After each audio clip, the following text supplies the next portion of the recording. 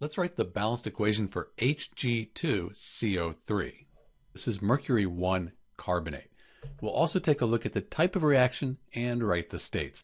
So this mercury 1 carbonate here, it's one thing here and it's breaking apart into multiple different substances. That makes this a decomposition reaction. You could also call this a redox reaction since the elements are changing their oxidation states. Let's balance the equation. 2 mercury atoms, 1 carbon, and then the 3 oxygen atoms. Product side, we have 1 mercury here and 1 here. So we have a total of 2 mercury atoms. Carbon's just the 1.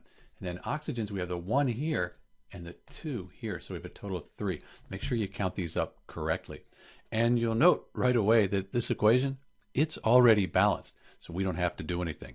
If you want to report the coefficients, they'd be 1, 1, 1, and 1, but we don't write them in the equation by convention. For the states, they'd look like this. My guess is that you would heat this up in order for this reaction to take place, but you would get liquid mercury metal here. You get the solid mercury 2 oxide and then carbon dioxide. This is Dr. B with the balanced equation for the decomposition of Hg2CO3. This is mercury 1 carbonate and the type of reaction, which is decomposition. Thanks for watching.